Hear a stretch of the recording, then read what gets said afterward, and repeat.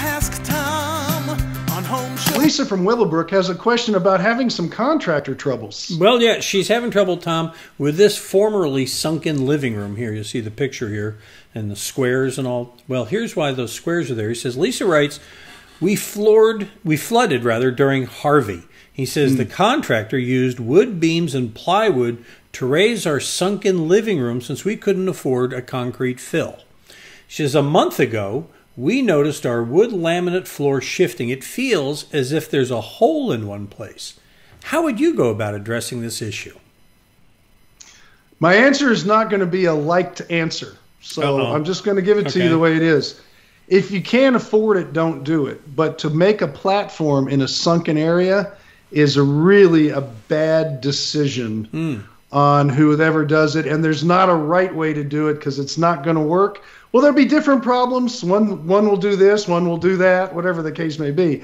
Yes, but you have to tear that out. And if you want it to be level, you've got to fill it. It's the only thing you can do. And it makes me sad because I've been getting these questions for, I'm going on 34 years here in the month of October. And this is one that I've gotten for a long time. When they first put them in, they never leaked. They were great. But what happens, you get a lot of shifting, you get a lot of soil changes on the outside, you get landscape changes, people put in swimming pools, and they get this little crack right where it goes up and then across because it's a weak spot in the concrete. And once that happens, there's water intrusion. The ground is settled, the water's getting down in there, and it's coming in, and it happens to all kinds of people that have these sunken areas. It was a 60s, early 70s fad, and I hope, and the Willowbrook area is full of homes from that era. I hope they don't ever start doing that again because it's not a good idea. So in her case, she's going to have to tear this thing out and save her pennies for a concrete fill. Yeah. I think her contractor probably wanted to do that, and she said she couldn't afford it.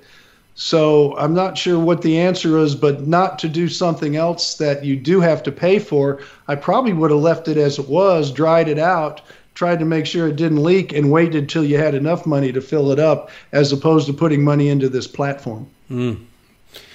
Sometimes the answer is not a good answer, and this would be a good case. I don't have a good one. All right, well, we're here to help you regardless. We'll shoot you straight because that's what Tom does. He's not going to tell you, well, here's a half-ass way of doing it. We're going to show you the right way to do it. So, and I feel bad for that. Shoot. Okay. All right. Tom's autofocus going all crazy. All right. Go ahead and send us your questions. You got one like that, we'll shoot you straight. Go ahead and visit HomeShowRadio.com. Fill out the Ask Tom form and send it in, and we'll answer it just like this without maybe as much, bang, bang. Sorry. It's all right. We post them every day at HomeShowRadio.com, Facebook, and our YouTube channel. I'm sure of it because Christopher Lopez sees to it.